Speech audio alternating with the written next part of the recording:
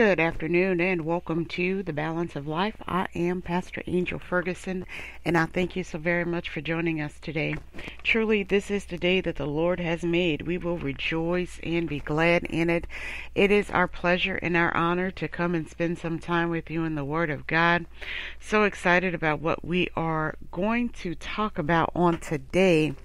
You know, as we grow in our walk with Christ, and if you are one that has been sent, I'm talking to those that have been sent to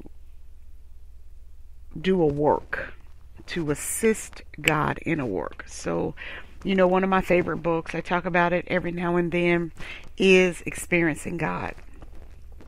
And Experiencing God is a book that I highly recommend for anybody to get. Let me grab it. It's so close to me. Let me grab it off of my bookshelf. Experiencing God by Henry and Richard Blackaby along with Claude King. Very, very good book. Very, very good tool to have in your personal library, especially if you have experienced being sent to do a work for God. And in the book, it begins to talk about invitations. God sees a need in an area, and He has a selection. He looks for a willing and obedient vessel to go on these assignments. Now, yes, we do have individuals. Your assignment might go to, within your network of ministries. You might get invited to anniversary ministering opportunities, revivals, things of that nature. Then you have individuals who are sent to ministries to be a part of that ministry, to go. A lot of prophets are sent, intercessors, evangelists. Those are the fivefold ministry. Apostles are definitely sent to establish, to grow ministries. Then you have individuals who they go on foreign ministries. You might have individuals who have to relocate when they accept an invitation from God in certain demographic areas, regions, what have you. And what I want to talk about today is something that those who are sent must grasp this understanding. This assignment is beyond you. This assignment is really not about you. Yes, it's a time for us to learn and grow. It definitely is. We are going to face trials and tribulations, but it's not about you. It's really not. I'm not going to put this book back on my bookshelf because I think I need to tap back into it. And I like to just go through it sometimes and reread and be refreshed and be renewed as I currently am. And I want to help many of us along the way, because when we are sent, and I can add myself to the we, because I accepted an invitation from God in which I relocated. I am originally from Florida. And 2019, I accepted an invitation from God to come to New Jersey. And that is where I have been the assistant pastor for the past 4 years. May was my 4th year being here as an assistant pastor, but it started long before that. 2018, beginning of the year, began to assist my parents, Apostle Naaman and Valerie Wilson, with their ministry, and they had a conference call line in which we did Bible study on Mondays. So that's how that portion, I had been there secretary for years for ministry and personal, but stepping into the role of teaching in their ministry early 2018, And then on the latter part of 2018, I came to New Jersey for 3 months while they were in Africa to fill in for them fully for that time period. And then we transitioned over to 2019 and getting the invitation for the assistant pastoralship where I currently am. What I have learned, this assignment is not about me. I get the bunt, I get the hits, I get the knocks from it, but it's not about me. Whenever God decides to fulfill a need in an area, once again, He looks for an individual, a vessel, an obedient vessel that He can send. But it's never about that person. We get there and we look at what we go through, and it's really not an opportunity. It's not a time for the woe is me. I know that that is not what we want to hear, but it is a reality. And oftentimes I'm reminded by my spiritual sister, my co-laborer in the work of the Lord, about when I talk about making my own plans and what I want to do, and she just simply laughs and say, when you gonna get tired of telling God what you want to do? And recently, taking a look at some things, I am learning that more and more. Let me tell you, I am really learning that more and more, that my assignment here, it don't have nothing to do with me. Because intercession means you intercede, and so you get the hits, you get the knocks, because you're interceding and you are there, and so you feel a lot of what's going on, but it's really not about you. And so my prayer life has definitely shifted, that whenever someone asks me to do something, I am learning now that instead of me praying, or if they ask me to pray about something, instead of me praying about specifically what they're asking me to pray about, I am now praying that the Holy Spirit will lead and guide them into prayer and how to pray for it. And so it's not about me. It's not about me. I'm here on an assignment. It's affecting me, but it's not about me. And so instead of shifting, instead of taking on things, I am here to guide by the Holy Spirit. I'm here to intercede. I'm here to teach, to do whatever it is that God will have me to do while I'm here. And when I get to that reality, it's not about me. Do you not know I can sleep better? Do you not know I'm more relaxed? The pressure is not on me. If we can gain that understanding, it's not about me. So yes, we go through trials and tribulations. And yesterday we shared a word for our television ministry, and it is on our YouTube channel, Living the Word. What that really means. We have to stand on the word. But and listen, like I said, May has been 4 years. That really, really resonated with me on this past week, where I listened to the Holy Spirit and I'm like, oh, wait a minute. I don't need to pray about this because it's not necessarily my problem. It's not my problem. What I need to do is I need to pray that the individual's eyes are open and that they will be receptive of the Holy Spirit leading and guiding them on what it is that they need to be praying about. And so it totally took me out of the equation. And so there was this cloud of pressure that was trying to sit on me. And when I allowed the Holy Spirit to open that up to me, that cloud of pressure lifted.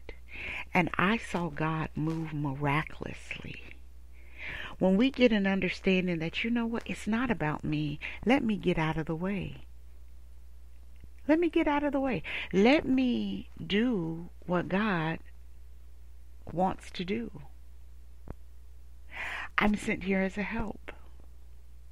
And so I think it's so important that we understand our assignment. Know the call that's on our life. Know the vessel that we are. Know the vessel that you are. So that when we get to these places, we do not lose focus of why we are there. That we take into consideration that God wants to do a work. And a lot of times that work cannot be done because we're in the way, but we are in the way because we don't understand the vessel that we are. And we take on the conception that it's all about us. Why am I being affected? Why am I being attacked? Why? Ain't got nothing to do with you. Intercession means to intercept. That's what that means. And so I'm looking at the Word of God, and I'm over in 1 Kings, the 17th chapter. And I am looking at Elijah the prophet. This is at the time that he fled after the release of rain, after the killing of the false prophets, and he flees. This is during the time that God tells Elijah the prophet. Let me back up because I went ahead of his story. Chapter 17 is about when God tells Elijah to say that there's not going to be any rain upon the earth. Okay? And he tells him the time frame. And then he sends him to a place. He first sends him to a brook, and he nourishes him there. And after a certain time, the brook dries up, and God tells him to get up and go on away, and he has prepared, he's commanded a widow woman to sustain him. Okay. There was a need. There was a desire and a want in the life of this very same widow woman. Something she didn't share with anybody. God sent him there saying that I have commanded this widow woman to sustain you. But what was actually in God's plan is to meet her desire, the need that she had. So let's take a look at that. 1 Kings 17:8 says, And the word of the Lord came unto him, saying, Arise, get thee in Zarephath, which belongeth to Zidon, and dwell there. Behold, I have commanded a widow woman there to sustain thee. So he arose and went to Zarephath, and when he came to the gate of the city, behold, the widow woman was there, gathering of sticks. And he called to her and said, Fetch me, I pray thee, a little water in a vessel, that I may drink. And as she was going to fetch it, he called to her and said, Bring me, I pray thee, a morsel of bread in thine hand. And she said, As the Lord thy God liveth, I have not a cake, but a handful of meal in a barrel, and a little oil in a cruse. And behold, I am gathering 2 sticks, that I may go in and dress it for me and my son, that we may eat it and die. And Elijah said unto her, Fear not, go and do as thou hast said, but make me thereof a little cake first, and bring it unto me, and after make for thee and thy son. For thus saith the Lord God of Israel, The barrel of meal shall not waste, neither shall the cruse of oil fail, until the day that the Lord sendeth rain upon the earth. And she went and did according to the saying of Elijah, and she and he and her house did eat many days. And the barrel of meal wasted not, neither did the cruse of oil fail, according to the word of the Lord, which he spake by Elijah. So God sent him there, saying that I have sent you to a place, and I have commanded a widow woman there to sustain thee. Getting there with that in mind, but when he gets there, she actually has a need. The assignment was beyond Elijah. Remember, the brook was dried up. God wanted to take care of his servant. He sent him to a place where there was actually a need.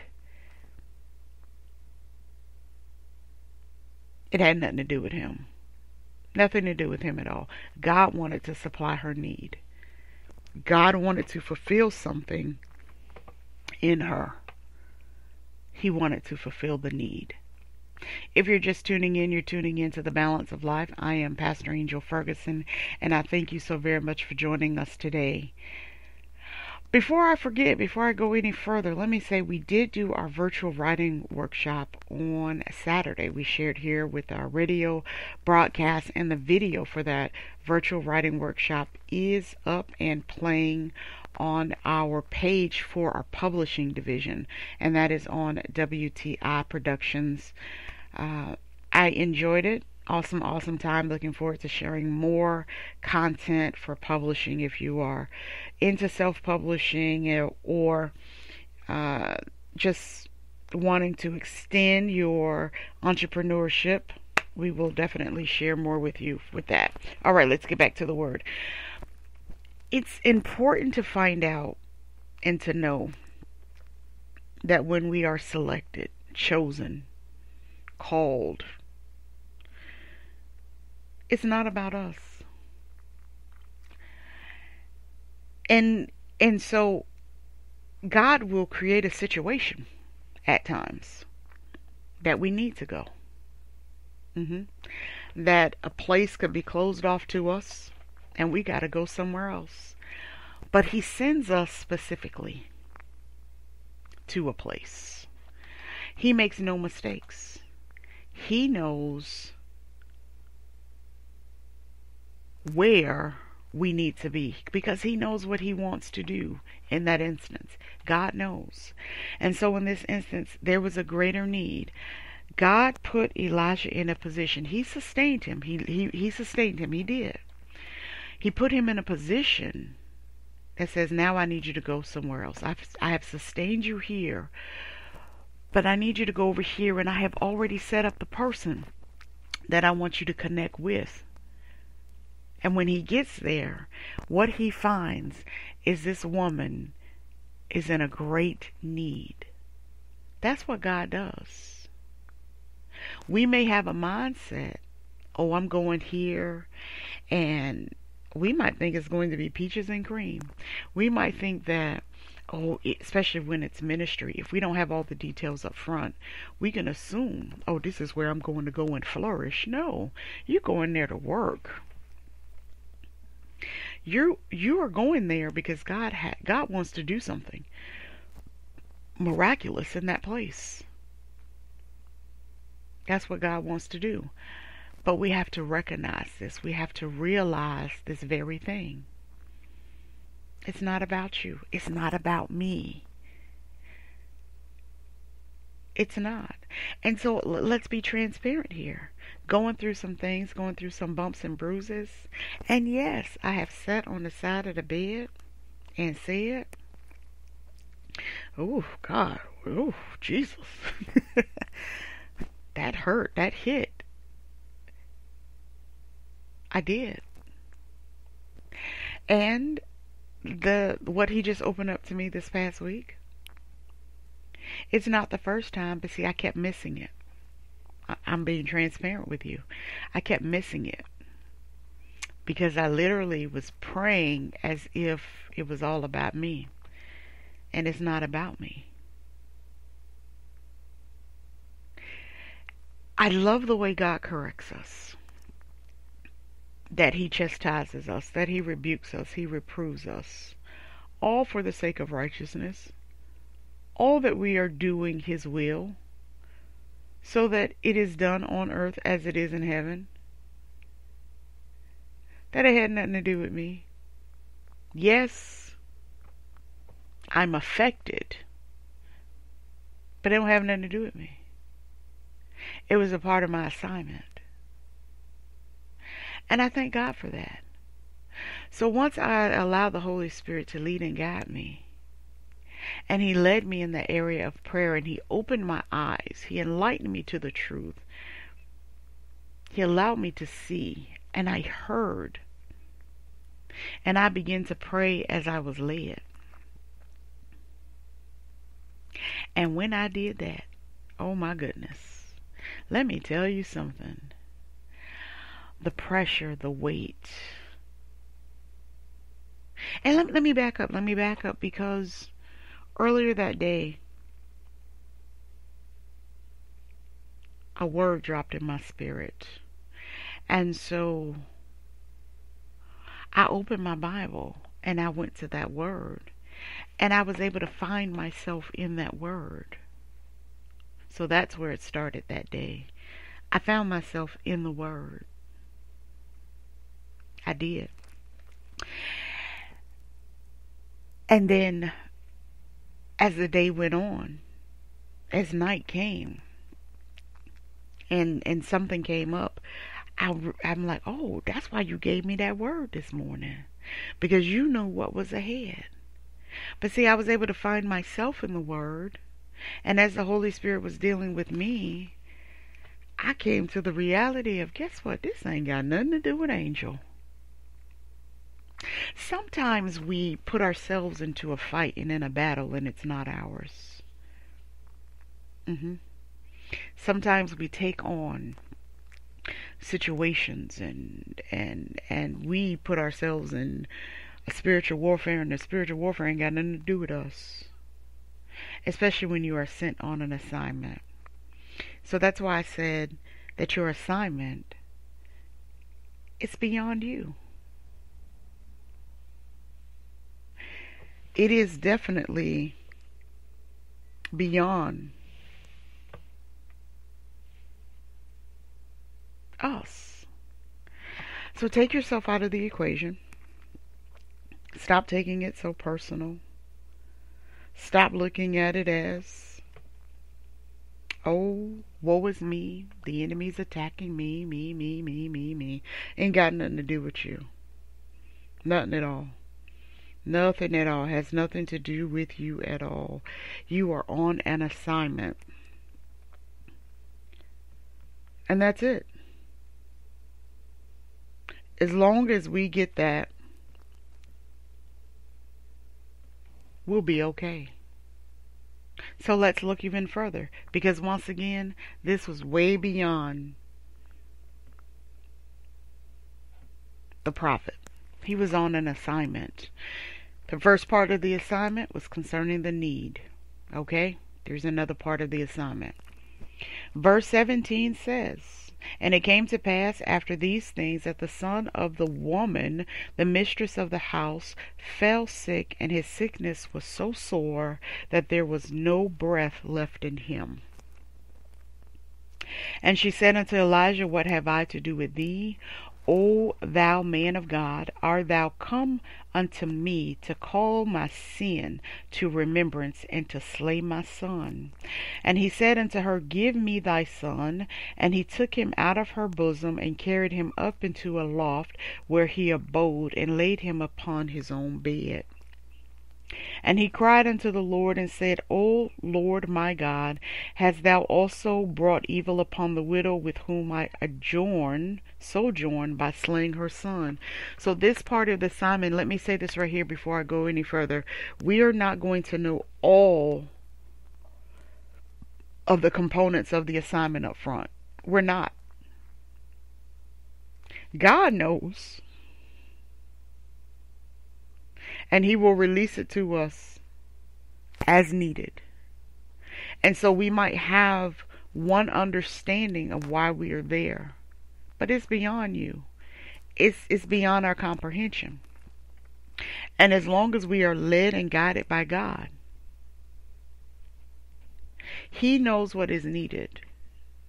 And as long as we are willing, obedient vessels, following after righteousness, following the will of God, allowing the Holy Spirit of God to be done, allowing Him to lead us and guide us, God's will shall be done on earth as it is in heaven. His will can be done. But are we going to know all of the assignment up front? No. That's why we have to stay in prayer. That's why we have to stay in the Word. That's why we can't afford to take on this self-complex and think it's all about us. It's an assignment. It's work. And you didn't go to fit in. You didn't go to fit in and to be comfortable, to be complacent, to get an eye complex. You didn't go in to sit on a pedestal. No, you went to work. And that's what it takes, is work. Are you going to have times of being tired? Are you going to hit moments of frustration? Yes, you are. But don't lose focus. Get into your secret closet and pray. Ask periodically, and I do so quite often. I ask, am I where I'm supposed to be in this assignment? Am I doing what He called me to do? Am I fulfilling His will, His purpose? Did I get sidetracked? Because guess what? Sometimes I do. Sometimes I do. But to God be the glory for His grace and mercy, for His tender, loving kindness towards us. That He will come and He will correct us. And He will remind us, you want an assignment. Assignments are meant to be comfortable. And you didn't go to fit in. You went to work.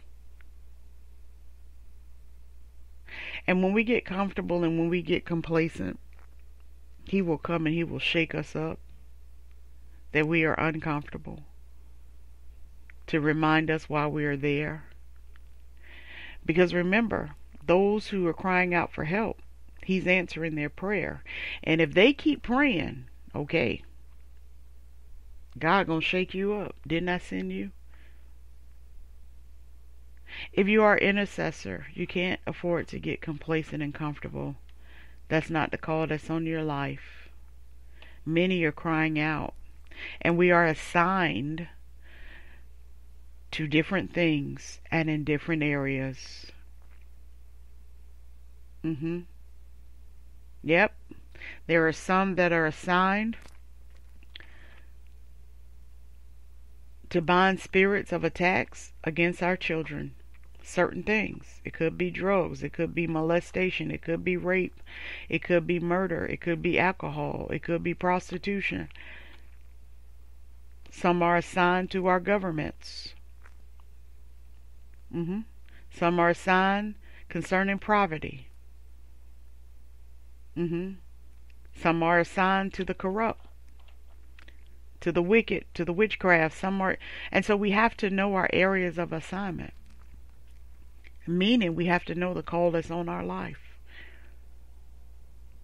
I have a clear understanding.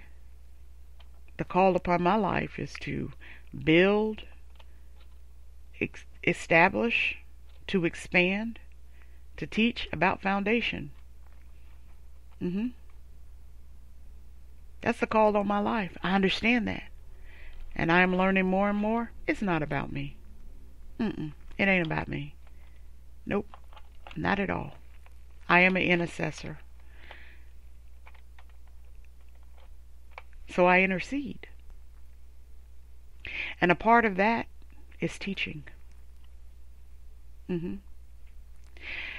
So let us stay focused. Remember, it's not about you. We're going to go even further tomorrow because I want to address and touch some things concerning prayer. Yep. How we teach prayer. I'm not teaching you what to pray, teaching you directing to pray. Pray. A stronghold cannot be moved if it's not identified. If you don't know what it is, you can't pray about it. We'll be back tomorrow. I love you without measure. Have a blessed day, everyone.